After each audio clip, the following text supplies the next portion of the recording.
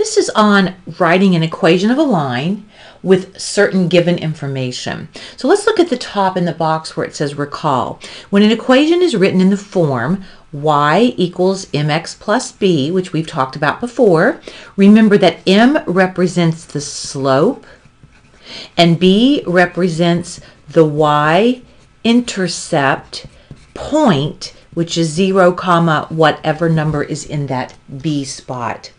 So our goal here is to take information and get that information into an equation of y equals mx plus b. So let's look at example 1a when you're actually given the slope and given the intercept.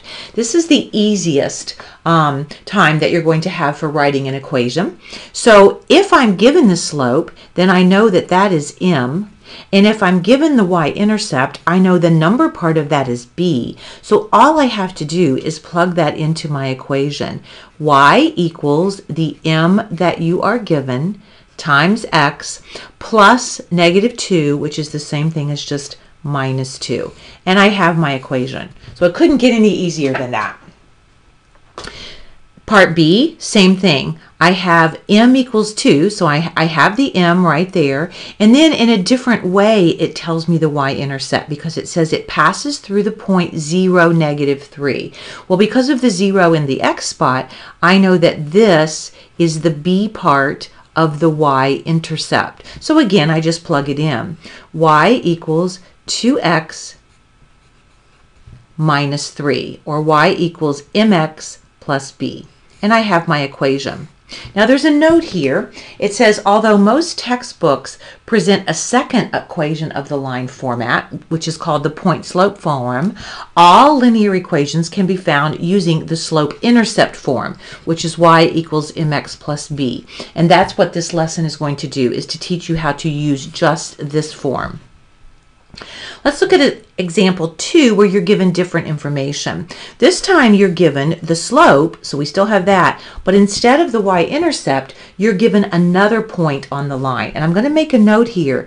It is not the intercept, not the y-intercept point.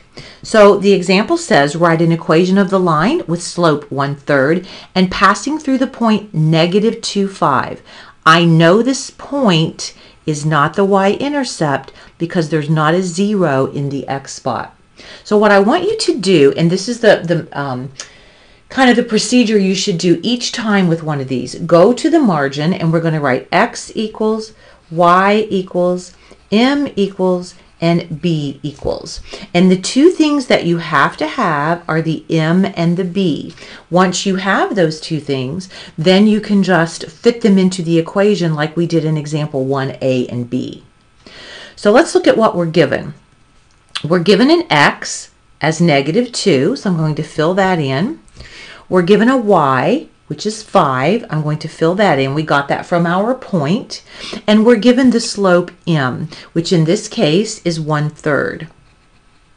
Now, we're going to use these three pieces, x, y, and m, to solve for the piece we don't have, which is b. So you're going to write y equals mx plus b. Now let's fill in the parts that we know.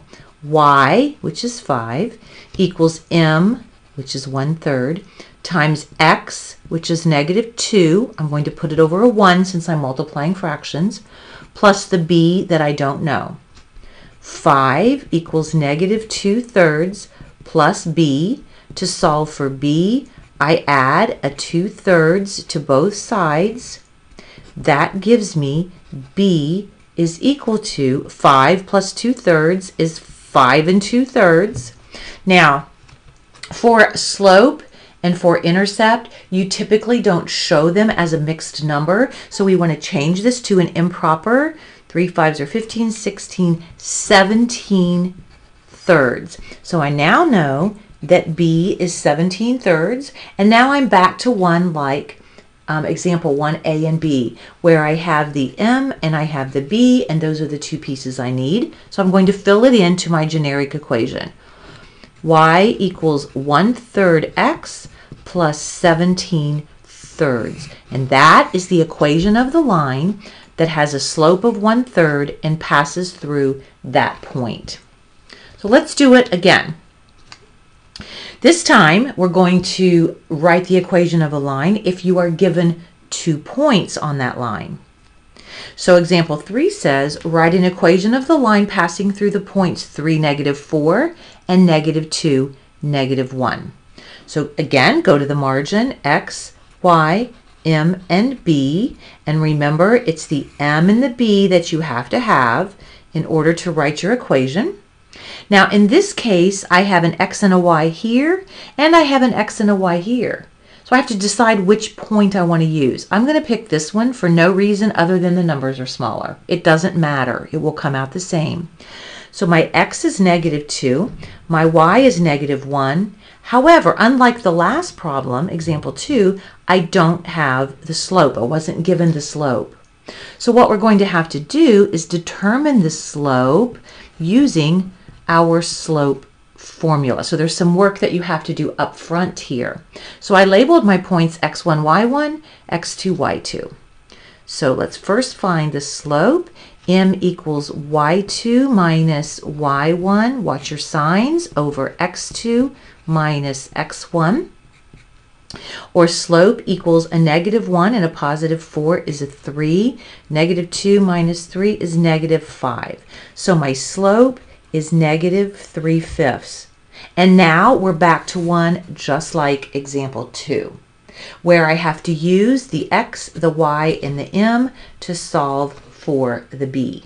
So we're going to say Y equals mx plus B, or -1 equals M times X plus B.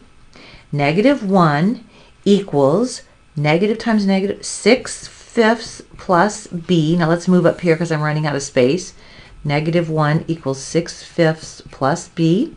We're going to subtract a 6/5 from both sides, and I'm going to get B is equal to -1 minus 6/5. Now how do you combine that into a fraction?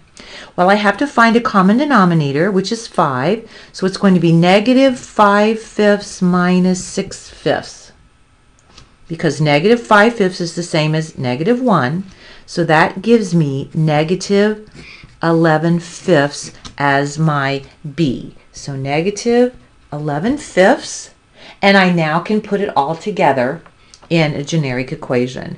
Y equals the M that I found, -3/5, times X, plus the B that we found right here, minus 11/5. This type is the one that has the most work in it, because you weren't given either of the two pieces that you need, the M or the B. You had to actually calculate them both.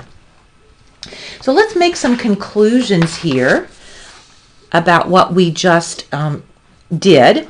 And at the top of this page, you'll see it says the slope-intercept form of the equation of a line is y equals mx plus b. To write the equation of the line, if you are given its slope and y-intercept, you just plug in m and b into y equals mx plus b. Part C, to write the equation of a line, if you're given the slope and a point on the line, meaning not the intercept, but another point, then what you do is you use X, Y, and M to calculate B, then plug in the M and the B. Finally, to write the equation of a line, if you're given 2 points on the line, you first find slope using the 2 points, which is M, and then I'm just going to write this. You go back to C. You use X, Y, and M to calculate the B, and then you plug in M and B. So each one of these kind of leads back to the one before.